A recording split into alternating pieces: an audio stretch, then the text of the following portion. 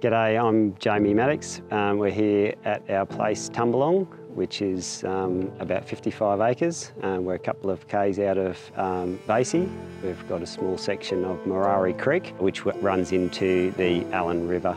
During the recent drought, we certainly noticed that our farm dams weren't as reliable as we thought, and we certainly looked at that point or identified the need to be better prepared next time it came in dry, and certainly having some water infrastructure built into this farm makeover project was certainly really beneficial for us.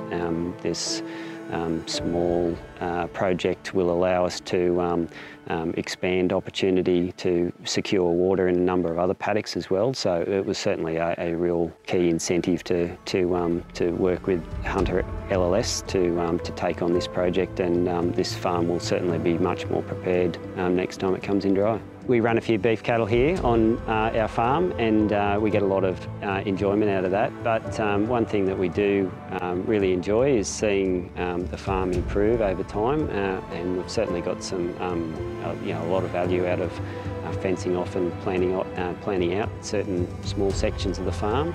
And it's been really remarkable the amount of wildlife and birds that we do notice. We do have platypus in the creek. We do see brush-tailed phascogales regularly, and we also have koalas very close, and which do venture onto the place at times, and that has certainly encouraged us to continue to look to protect some of these small areas of our farm and plant trees where we can.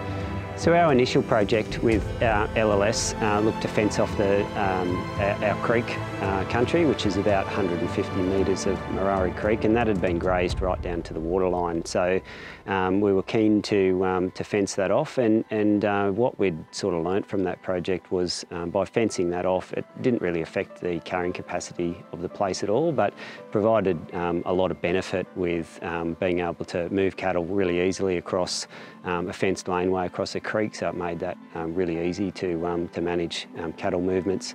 It provided an off-stream water source, which allowed us to split a couple of paddocks up and have that water security.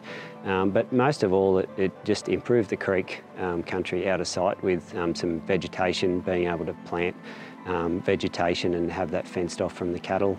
And it certainly has improved the water quality. We have platypus down in that creek as well, and it's certainly brought a lot of birds back to that area.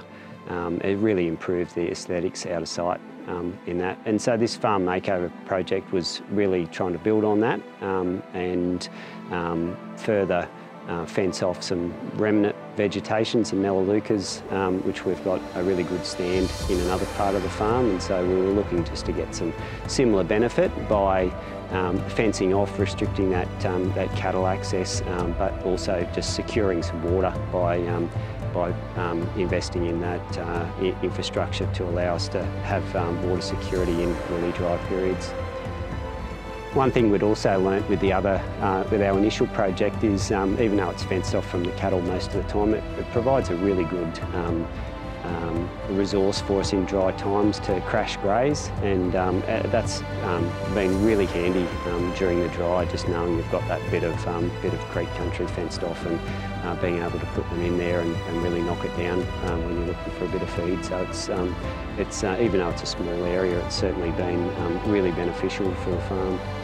So the farm makeover project is in a different part of the farm. It's in a wet gully that's got some really good Melaleuca paperbark stands, and we're looking to fence that off to protect that a little bit more. But most importantly, we have a small population of koalas in the area. So we were really keen to incorporate some plantings of koala species.